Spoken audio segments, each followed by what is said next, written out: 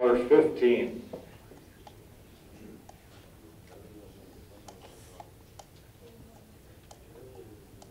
Warm up.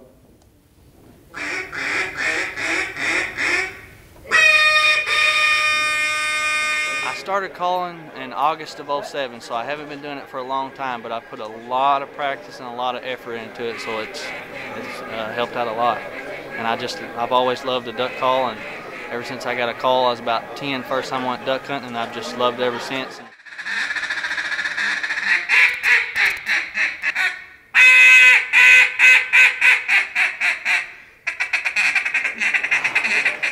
I do routines, and then I do segments. I'll practice on a hell call, and if it ain't just tracking right, tone ain't right, I'll work on it, and then I'll do my transitions to get my ducks right.